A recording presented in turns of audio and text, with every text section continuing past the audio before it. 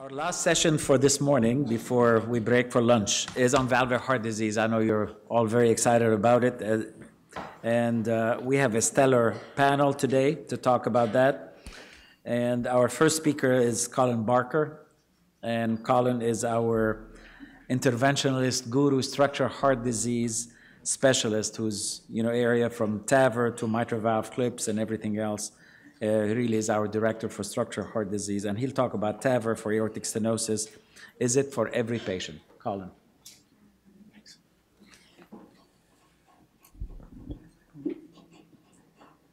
All right, thank you very much. Raise your hand if you know what TAVR is. Okay, good. So almost, Dr. Lowry doesn't. So almost everybody. I was just walking down here realizing that maybe there are some people, and there are a few who didn't raise their hands. So TAVR stands for transcatheter aortic valve replacement. So it's a way to put in a new heart valve without open heart surgery, without general anesthesia. It's done generally with conscious sedation. And it's become an accepted therapy, as I'll go through, for high risk, intermediate risk patients with aortic stenosis. So I'll go through some specific objectives regarding selecting people for this procedure with regards to the patient themselves and anatomy that they may have. There are certain cardiac risk algorithms we use, even though they're designed for cardiac surgery, we apply them to this transcatheter procedure as well. The importance of a multidisciplinary team is the approach to these patients, and what some of the early data looks like as we move towards lower risk patients. So in the United States today, the current approved indications for this procedure are patients with severe symptomatic aortic stenosis. So they have to have an aortic valve area of less than 0.8 centimeters squared, or a peak velocity, as you learned in the echo talk earlier, of greater than 4 meters per second across the aortic valve, or a calculated mean gradient of greater than or equal to 40 millimeters of mercury. So those are the disease. You need to have that. In addition to that, the patient has to have some clinical characteristics that put them higher than low risk, meaning either intermediate, high, or extreme risk for surgical aortic valve replacements, either due to comorbidities or other things like a porcelain aorta, which we'll look at. And intermediate risk has now been approved for both the TAVR platforms, which we have available in the United States, one from Edwards and one from Medtronic. So who's not an ideal candidate for TAVR? So you have aortic stenosis, but then you have metastatic lung cancer and a 6 to 12-month prognosis. That's not somebody we would be interested in treating and would really probably be doing a disservice. Others, generally, this is a disease of the elderly, so there are a lot of comorbidities and a lot of debilitation. And if you have someone who's in a nursing home, really not doing much, and has swollen ankles and severe aortic stenosis, that's probably not somebody appropriate to treat, despite having the disease, et cetera. Sometimes there's family expectations. Advanced dementia or cognitive decline will not get better with a TAVR. A lot of people, and it's a reasonable hypothesis, maybe there's just less blood flow to the head, and if we fix that by fixing their blocked valve, maybe they'll get better. Maybe they'll perk up a little bit, but really that's not the case. Asymptomatic people with severe aortic stenosis, as of now, are not appropriate. There's an ongoing clinical trial looking at that. In addition, bicuspid aortic stenosis has not been proven to be a good therapy with TAVR as of now. Again, there's ongoing studies with that. And take away the aortic stenosis and talk about severe aortic insufficiency or a leaky valve. That, as of now, is not ideally treated with TAVR. Renal disease patients are tough with anything we do, whether it's cardiac surgery, putting in cardiac coronary stents, or TAVR. They tend to just have a poor prognosis no matter what. Now, we do treat them. A lot of the ones we treat are in the realm of hopefully going for a kidney transplant. But just end-stage dialysis patients are a challenge. We do treat them, but understand that the durability of the valve is generally compromised in end-stage renal disease patients. And for now, low risk would only be acceptable in the setting of a clinical trial, of which we're participating in one. So here's a typical case that we would do. So this is an 89-year-old man, has risk factors, has a prior bypass surgery, renal disease, and vascular disease, who has aortic stenosis, but he's fairly independent. You know, he's still working, going out into his ranch daily, but just getting more fatigued, more short of breath. His calculated STS is 8.8% risk of mortality for a surgical aortic valve replacement. So this is kind of the typical TAVR patient, but it'll move a little bit, as we'll see towards the end of this talk. When we evaluate someone beyond their anatomy and their disease, there are a couple of things in all of cardiovascular medicine, I would say, that help us predict mortality from procedures. Age and ejection fraction have been the standard that we use as the two basic fundamental characteristics that predict risk, and renal function is the other powerful one. So those three alone can give us a pretty good sense of what the risk of cardiac surgery, a TAVR, or coronary intervention, et cetera, will be. Beyond that, though, as I mentioned, this isn't a disease of the elderly primarily. There's this concept of frailty, and understanding how to quantify that and then how to apply a frailty assessment to evaluating a patient has become very important. And so there's multiple ways to assess frailty. The Freid criteria is the most widely used and sort of standardized and validated criteria, but fairly involved and complex. And it's broken down by sex, men and women, and it involves the following: weight loss of greater than 10 pounds or 5% weight loss over the last year would be a bad sign. There are some speeds of walking 15 feet. Generally, if it takes you more than 6 or 7 seconds to walk 15 feet, that's a bad sign. We have a grip strength test we can do in the clinic that, based on patients' BMI, they should have a certain amount of strength that they can generate. And then a complicated physical activity calculation. So all these, this is what's done mostly in clinical trials. It's fairly involved, but it's validated. So what we tend to do in the clinic is something more simple that is widely used, and that's called the get up and go test.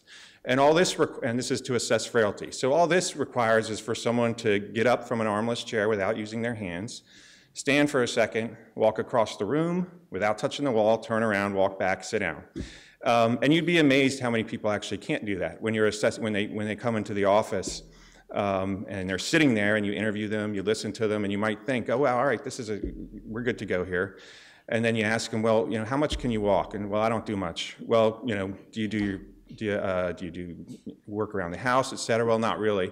And then just ask them to do this simple test, and it'll add a lot to really picking appropriate people for the test. Another evaluation for frailty includes the gait speed, and generally gait speeds faster than a meter per second suggest healthier aging. And if your gait speed is less than 0.6 meters per second, there's unlikelihood that doing a TAVR is really going to benefit someone in that situation. So there are several cardiac risk scores, again, designed and applied to surgical aortic valve replacement, but have been used in transcatheter aortic valve replacement studies as far as getting a high-level sort of risk assessment. There's the European scores, the Logistic Euroscore and Euroscore 2. The one we use and apply is the Society of Thoracic Surgeons, or STS, score. These are great, they're simple, they both have apps that we can quickly run this calculation. It's in every note when we do an assessment of someone or a consult on someone for a transcatheter aortic valve. But again, has never been totally validated when applied to transcatheter aortic valve replacement. Different procedure. And some of the limitations of these scores and risk scores is that they tend to overestimate someone's risk, particularly at the high ends of the scale. And they don't incorporate, even though we keep saying this for years, they don't incorporate things like a porcelain aorta, which would be a calcified aorta, chest wall radiation, liver cirrhosis, and pulmonary hypertension, which we know increases someone's risk for surgery, but is not included in any of these calculations of these scores. So beyond that, really, clinical judgment should supersede any risk algorithm. And we use these scores to guide, not dictate therapy. And really, the best test is the eyeball test, and it's not where the gut feeling you get when you see someone in the hospital or in the clinic. And one of the benefits I think that TAVR has brought around is the idea of this heart team concept. It's not just what I think, it's what I think, what Dr. Laurie thinks, what Dr. Little thinks, and then as a group, we sort of have a discussion and decide what's the most appropriate therapy for this patient. So moving into low risk, there are 2 large trials in the United States that are ongoing. As I mentioned, we're participating in one of them.